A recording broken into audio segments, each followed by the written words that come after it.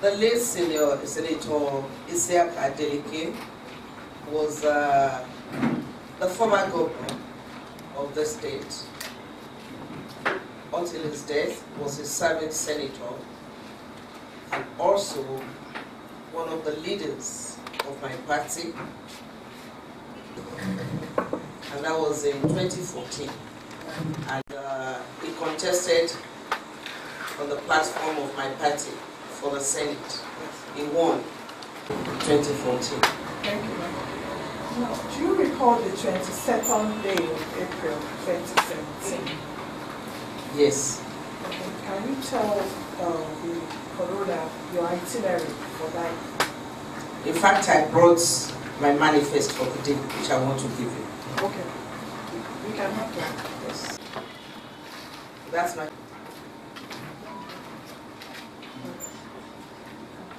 I want to state categorically that I have to waive my immunity to appear before this panel because of the importance of this case.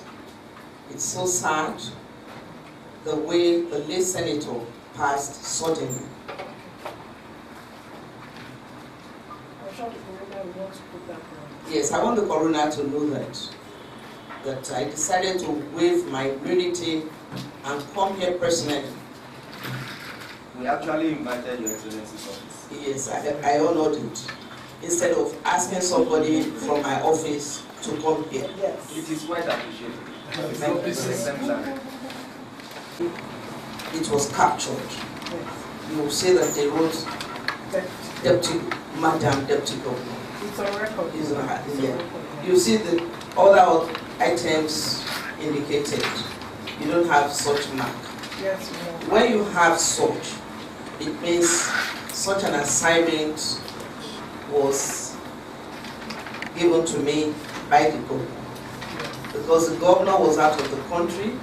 Usually, when the governor has several engagements at the same time, the office usually assign me to cover some of such assignment for him. That will be fine. I'm sure the Coroner will want to put that down as well. Yes. Because of my party, it was quite late. I got to put her at about 5:45. Quite a lot of my party members received me by my car, including the late Senator Isiaka Adeleke. Okay, so you met him at the function? I met him at the function. He came to receive me with other party leaders that were at the party. Can we go on? Yes. Please go on. Because I saw the humility in the late governor. I'm just a deputy governor. He was once the governor of the state and also a serving senator.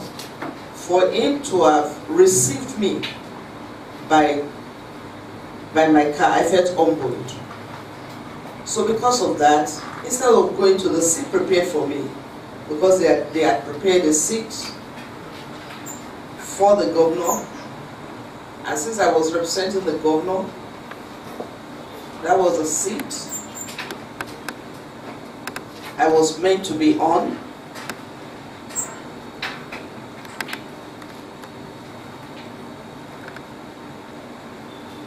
Exhibited by the late senator, I followed him to where he was sitting instead of going to the allotted seat, because that would seem to be just mere arrogance. If he came to receive me, then I would march off him and go to the allotted seat. So I followed him to where he sat.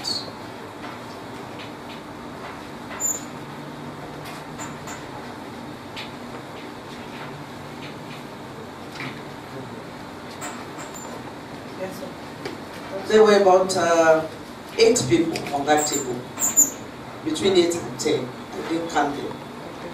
But he was sitting at the head table. Remember those people that were on the same table with you? They were his friends. I don't know them personally. Okay. They were his friends. But one of them got up for me. The man sitting to his left got off for me when I got there, so I took his seat. Yeah, by the time I sat down, they were all eating. They were all eating a white stuff. I think it was either semo or pounded yam, but it looked white. All of them. All of them. All of them. On that table, except the senator. When I got there, the senator was not eating. But about 5 minutes later, a woman brought a plate of rice. A lady brought a plate of rice. The plate of rice was uncovered. You know, I'll describe it. You know, the woman came in from his right, so she was facing me directly. She stretched her hand across the side to his right to point the plate of rice at him, and he received the plate of rice from the woman. On that plate, there was fried rice, and also there was a mixture of jollof and white rice. So you could see some shreds of white rice. I want to take everything you are saying down, so you have to be very slow. That is, there was no meat, there was no fish. And the food was not covered. She just brought it like that. Can you identify the woman? Is it somebody you know, or part of those people that were... No, I don't, you know, actually, that senatorial district, I'm not familiar with the politicians there. I don't know a lot of them. Is she part of those people that are doing the ceremony together? I don't know. Okay. I don't know the woman. I don't know anything about her. Okay. I just observed that she was the one that brought the food. Okay. So the senator was using the spoon to turn the rice around. He was a bit hesitant to eat the food. Okay. To me, I felt that serving a man of his status, the food would have been covered and nicely presented. But I don't know what had transpired before I got there. Maybe it was a food he was eating before, or maybe it was a fresh food. So, but it was brought uncovered.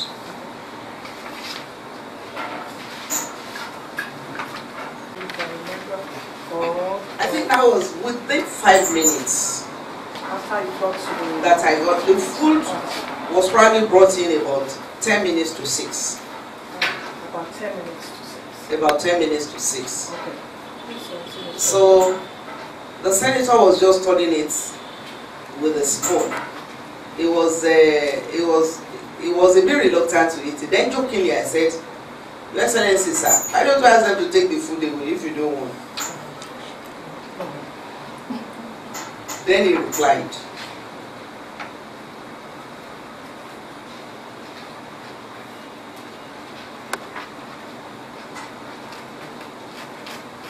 and I will quote him in Yoruba. Thank you. Then he laughed and said, "Ah, ṣé torí pé kò sẹ̀ràn lórí ẹ̀ lẹ́ṣẹ̀ ní kí n dá padà." Then I was just laughing. Okay, that's in English. What does that mean? Then he replied and said, "Is it because there's no meat on this food that you asked me to return it?" Then I just smiled. Thank you. He then further said, Yes, sir. he further said, "That woman actually brought me a bowl full of fried fish. But these people on this table," he pointed at his friends, "they all took the fish and left nothing for me." That was what he said, translating it into Yoruba. Obìnrin yẹn, bóòlù ẹran kan ló gbé wá fún mi, ẹja díndín ló gbé wá fún mi. Àwọn tí ẹ rí wọ̀nyí, àwọn náà mú ní kọ̀ọ̀kan tán fi kọ̀ọ̀kan lẹ̀ fún mi. And I was laughing because again, that depicted the type of man he was. A very humble man, you know, friendly man, you know, and very caring for his friends. And they were all laughing. They were all laughing. They didn't leave any meat or fish for him to eat. Yes. Then, maybe because of my comment, he then took his fork and stretched across to the man sitting to my left to try and take part of his fish. But it was fried fish. It was hard for his fork to penetrate the fish. Thank you.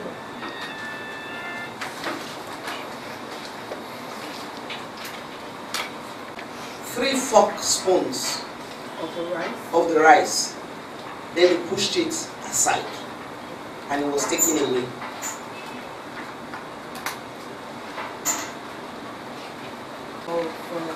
Illness or that it was upset in any way? That was the shock I had when I read on the internet that he passed the following morning, because he was full of life. He was full of life. He looked very healthy, very agile, prosperous. He was cracking jokes. To his right, brought a bottle of drink. I don't know the type of drink, but he asked the man to put it on the table. There were other drinks on the table. I didn't drink, I didn't eat, because maybe they've told them that I don't eat at parties. They didn't even offer me any food. I was not offered any food, and I didn't ask for any food. But because it was getting late, and I know it will take me about 1 hour to get back to Oshogo, the man that we went there to celebrate his mother's tennis, he came around, that's Honorable Amobi, to greet the senator. By that time, the senator had eaten. The plate had been taken away by the time Amobi came. I then beckoned at Amobi and gave him the package for his mother's ceremony. Thank you. I don't know whether you have all that. Okay. Thank you. Jokingly, the senator turned to me. He looked at me while I gave Amobi's package. He said, "Ah, Efemi no ni. Me ò ní mama now. Mama mi ti kú." Efemi, then I was just laughing. And at that point, I told him I had to leave.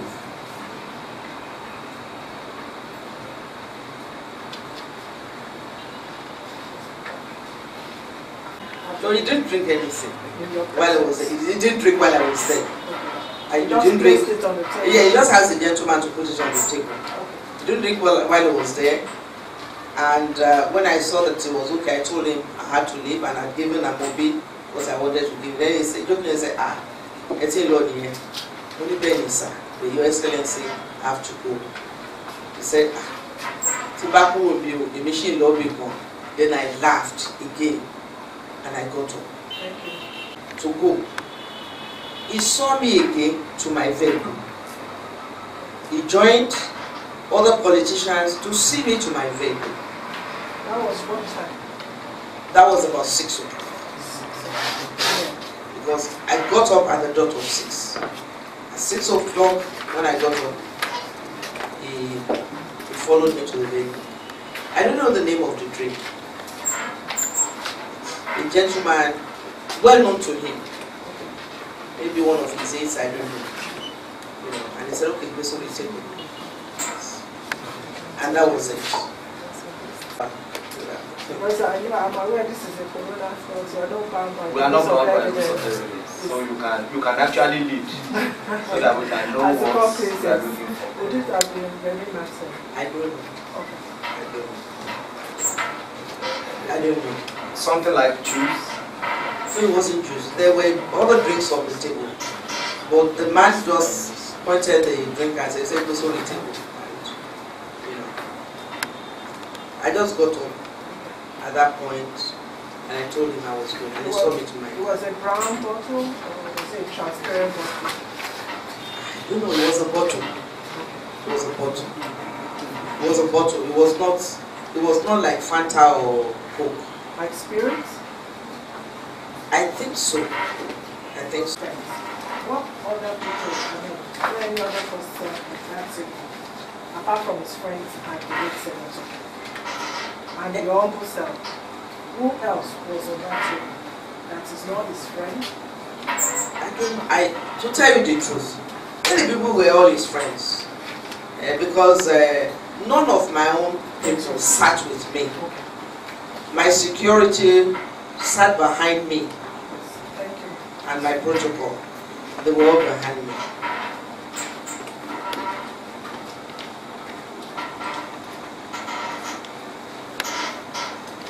The party at 6 p.m. Okay. And I came to shoot. So the next time you heard about what happened to the senator was when? So I was in total shock on Sunday. I was at another program representing the governor again. The commissioning of the Apostolic Church in Osogbo. I was at that commissioning.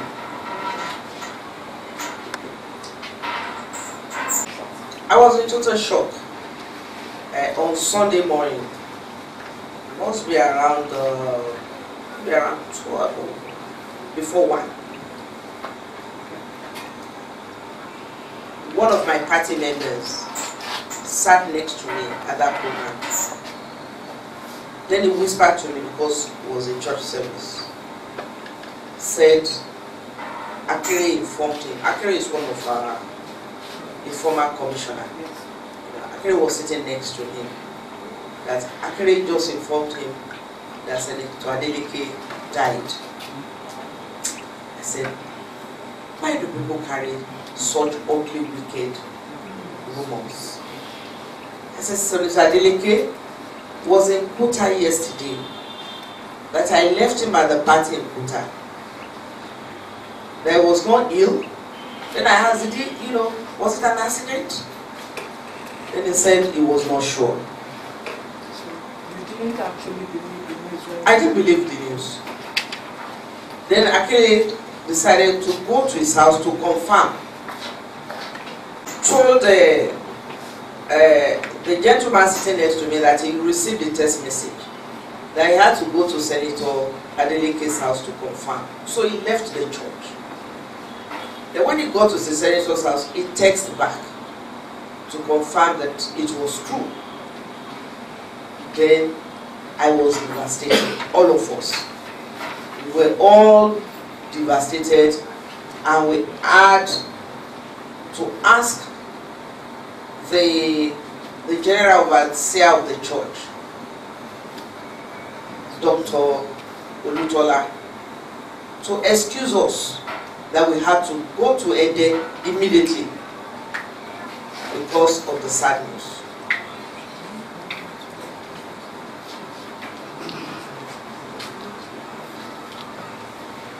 Yes. So we all left the church. The man sitting next to me was Laoye Adibi, the first ACN party chairman, and also Honorable Peter Babalola.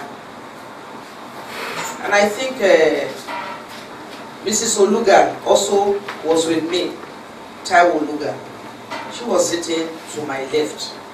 The news came on the internet that his body had been taken and it was being prepared for burial in his house. His body had been taken to his house and was being prepared for burial. On our way, my chief detail just stopped because there was an accident. We stopped again. There was an accident on the road.